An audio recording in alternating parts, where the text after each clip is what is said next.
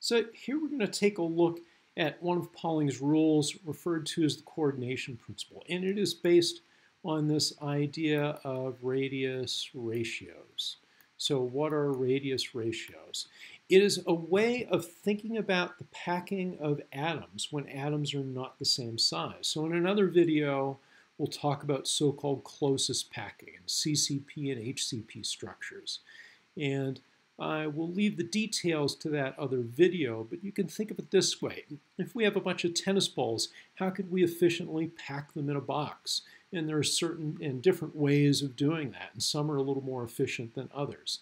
But the tennis balls here are all the same size. What would happen if we want to mix different size objects, things that are not the same radius? So if we have atoms that are not the same size, and that's usually the case for, let's say, cations and anions, right? The radius of a cation is usually, not always, but usually less than the radius of an anion. If you have a very large cation like uranium, then that might not be the case. But for most common elements in geologically common materials, the cation will usually be smaller than the anion. The electrons have been stripped off here, the anion is gaining electrons, and so for ionically bonded compounds, then we're going to have this relationship typically. So let's take a look at this very nice diagram here from Dexter Perkins' online mineralogy textbook. He has a very small cation here, and it's so small that it can only fit 3 anions around it. So we would say that its coordination number is 3. That's where we get this so-called coordination principle. That coordination number, and just fit it in here. So the coordination number is often just abbreviated as C.N. And it is also often shown as a Roman numeral. So we could put a Roman numeral above an element to indicate its coordination number. So in this case, it would be 3. But if we have a slightly larger cation, then it has more room to fit anions around it if we take anions of the same size. So in this case, the coordination number would be 6 in 3 dimensions, taking this geometry here. We'd be able to fit 6 anions around that central cation. So its coordination number then would be 6. And then over here, we have an even larger cation for a fixed anion size, and we get a coordination number of 8. Right? Let's take a look at this in the way it is usually formulated as a ratio of RA over RX, and then we will compare coordination numbers. So what is RA over RX? RA is anti-intuitively the radius of a cation, not the anion. And the RX then is the radius of the anion. So why do we do this? Well, it's not 100% clear. Partly it's because we talk about things like so-called AX compounds, and that would be something like sodium chloride, or we can have an AX2, which would be something like fluorite, CaF2. But there are exceptions to that rule. We have XO2 compounds like cassiterate, which is SNO2. Now it's the X that is the cation. Don't let that stuff bother you. The bottom line is we're going to take the ratio of a small thing over a large thing. And if that ratio is less than 0.155, so if the cation is small compared to the anion, then we're only going to be able to fit 2 anions about it. So that cation will be bonded to simply 2 anions and no more. And if that ratio is greater than 0.155, but let's say it is less than 0.225, let's erase that, 0.225, then we'd get a coordination number of 3. And you don't have to memorize these. You can always look these numbers up in a textbook or probably even more quickly on Google. For 4-fold coordination, we'd start at 225, which was the upper limit over here, and we'd go up to 0.414. A little dyslexic here, so that's a 414. Then for 6-fold, it would be 0.414 to 0.732.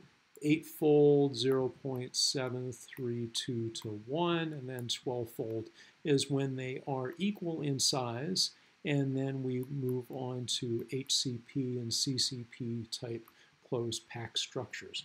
Let's take an example of how we do this. So let's say the radius of sodium is equal to 1.02 angstroms, and the radius of chlorine is equal to 1.81 angstroms. So this is our RA, this is our Rx over here, and then the ratio would be equal to about 0.56. And if you refer back to that previous chart, that should equate to a sodium atom that would be in 6-fold coordination. So we could write sodium, and then in Roman numerals here, we write the number 6. Sometimes it's also indicated as a 6 in Arabic numerals and then in square brackets. So that would be the coordination number. There is a little bit of circularity here. Now, in terms of the radius of sodium, we might have different choices depending on what kind of coordination state it is in. So we use this to get the coordination number here, but sometimes we need the coordination number to actually figure out the actual radius. So sometimes we have to just put in a range of numbers, especially when we just have unknown compounds and we're not sure how they're going to bond. But even still, sometimes we get a pretty good guide. So if we look up radii for the element cesium, we get numbers like 1.67 and 1.74 and 1.81, depending on what kind of coordination state it's in. But if we want to take cesium and bond it to, let's say, chlorine, where chlorine is, let's say, 1.81, only one radius is given in some tables, then we would get ratios of 0.922 using this fellow, 0.96 using 1.74, and then a radius of 1.0. And all of those fit in with the idea of 8-fold coordinated cesium. And that would be the case where you would have, let's say, a cube with chlorine atoms at the center. And then we could have a central cesium atom here that is now bonded to 1, 2, 3, 4, 5, 6, 7. There's a chlorine in the back that I forgot to draw, and 8. That would be our 8-fold coordination number for cesium. So sometimes even when there's uncertainty here, depending on the coordination number where the analysis for radius is being obtained, we might still converge on a useful answer that might help us predict the kind of structure. Very powerful thing, radius ratios. Just to kind of recap or summarize its importance, the periodic chart does not tell us how things will be coordinated with one another. We can predict that these elements over here might form ionic bonds with these fellows over here. Radius ratios are a way of starting to add some geometry for us to be able to discern the structure of things if we know the relative sizes. It's a little bit circular, but there are some clever ways to try to get at these ratios and then make some simple calculations. It's also why we call these Pauling's rules, not Pauling's laws.